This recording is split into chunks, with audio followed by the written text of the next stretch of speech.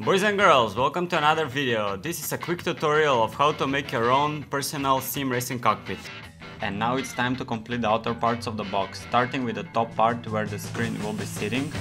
Moving on the back, I place this piece of the old window which I used for the columns creating the base of the cockpit, bolting it into place so I can attach the two pieces of the plywood to it.